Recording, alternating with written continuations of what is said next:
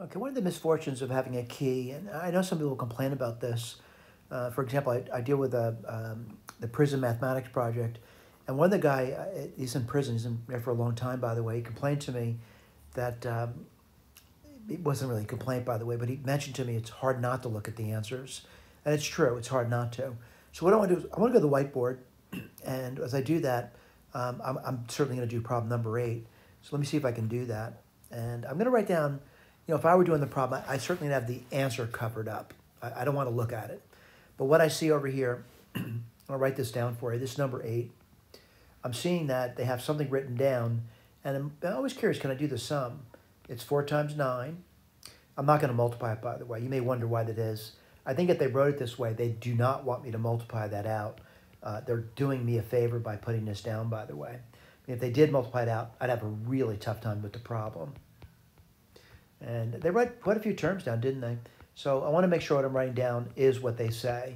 Now here's the deal. When they put the dot, dot, dot here, they're telling me that this is a very simple pattern. Well, let me see if I copied it right. 4, 9, 14, 19, 24, 19. Yeah, I think I did okay. And there's certainly a pattern to it, but I always say I want to conquer one pattern at a time. So I'm going to look at the 4, the 9, the 14, and the 19. And what I want to do is I recognize looking at that they're going up by 5. Like 4 to 9 is 5 up, 9 to 14 is 5 up, and then, 14 to 19 is 5 up.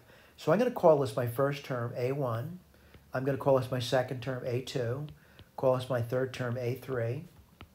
And call that A4. So 1, 2, 3, 4. So what I want to do is I want to kind of write down what I think I'm seeing, by the way. And what I think I'm seeing is, I'll write this as AN, by the way. 1's on top, by the way. And I'm going to say, looking at the bottom, I'm going to say it's something to do with a multiple of 5.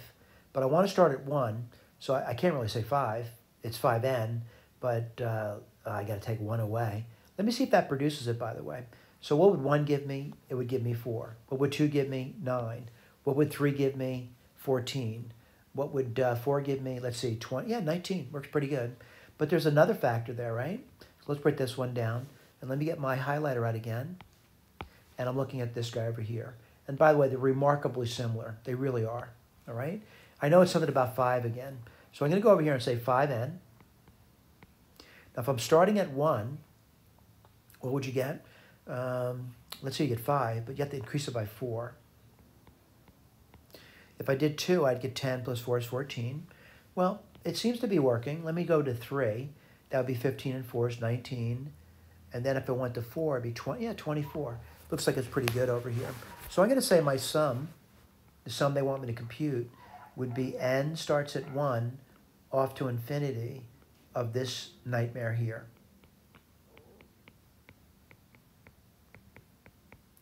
And this kind of reminds me of other problems we've done. And so I'm going to use partial fractions. I'm going to write this down for you. I'm going to write 1 over 5n. And this is 5n plus 4. Don't worry, we have a key to look at later, but I'm not looking at it now. I'm going to say a over 5n minus 1 plus b over 5n plus 4. I'm going to clear the fraction by multiplying both sides by 1, by the LCD. I would get 1. Then I'd get a, 5n plus 4. And then I get b, and I can say 5n minus 1. And I'm going to just pick some arbitrary numbers that are easy for me to compute with. I'm going to pick n to be 0 because it's a really easy number, by the way. And what do you get? You get 1 equals, well, that would be 4a, if n is 0, by the way. And you get minus, let's see what you get, if 0. So 4a, I get minus b, right? And let's pick another easy number for me to compute with. I'll pick 1. Let's see what you get there. You still get 1 on the left-hand side. And if I picked 1, what would I get? Let's see. I would get 5 plus 4 is 9a. See, that's pretty nice, right? And then what are you going to get? You're going to get plus, well, let's see what you get over there. You'd get, let's see, 5 minus 1 is 4, so 4b. These are 2 equations, 2 unknowns. I'm going to multiply the top equation by 4. And you get 4. That would be 16a. Let's see, minus 4b. The bottom equation, I'm not touching it. That's going to be 1 equals 9a and plus 4b. And the point of that was to get something to disappear. And what happens over there? You get 5, and 9 and 16 is 25a, and the b's disappear. So I know a is 1/5 now. Let me get my eraser out, and I'm going to erase this, and I'll say it's 1/5. All right, now as soon as I can get the b, and to get the b, I'm just going to select this equation here, and I'm going to plug it in. I'm going to plug in a is 1/5. So you get 1 equals 4/5, because 4 times 1/5 is 4/5, minus b. That's a b, by the way. And then I'm going to take 4/5 from both sides. That's going to be 1/5 equals b, minus b, I'm sorry, and b would be minus 1/5.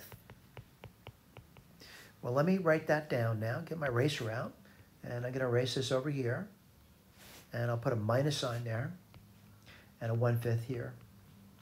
I'm going to further factor out something on this one, because it just doesn't look right to me.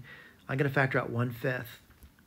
And what would you left off? 1 over 5n minus 1 minus 1 over 5n plus 4.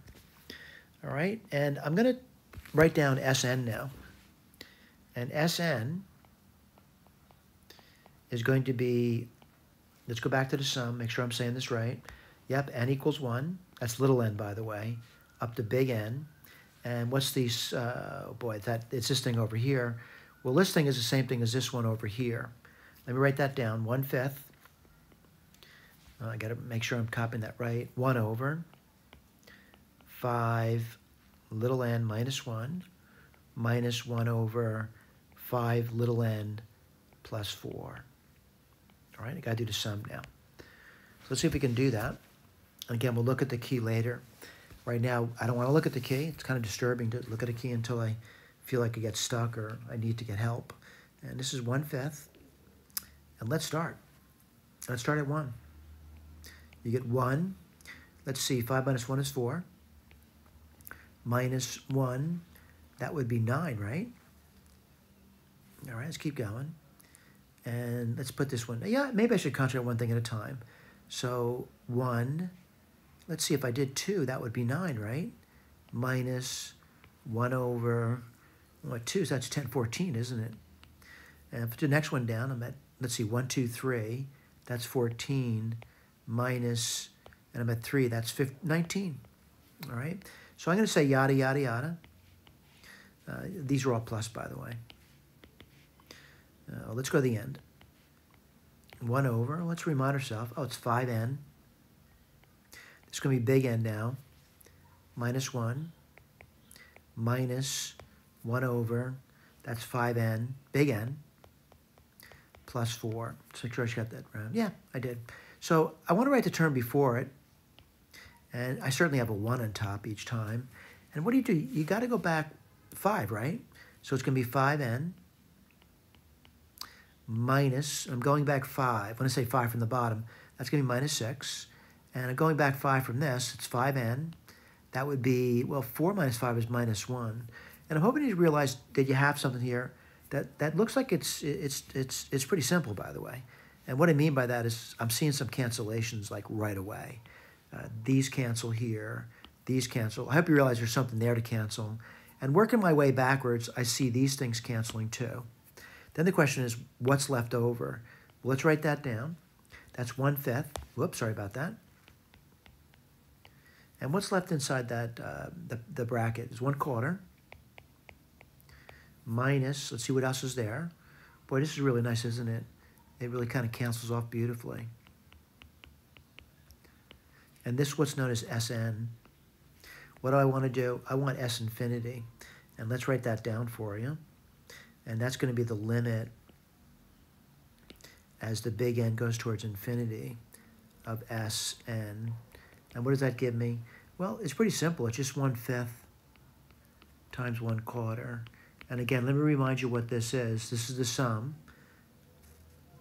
of n equals 1 off to infinity of, what did I get over there? Oh, I should put the 1/5 in front of that, sorry. And that was 1 over this minus 1 over that. I think it was 5n minus 1, 5n plus 4. And what do I get over there? I got the sum, which is 1 over 20. All right? Make sure I'm copying it right. 5n minus 1 and 5n plus 4. Yep, we got it. All right, look at the key. All right, let's look at the key and let's see what they got. I'm going to buzz through that. I do see they put a lot of work down there. And yeah, we got it, 1 over 20. We're doing all right. Thank you.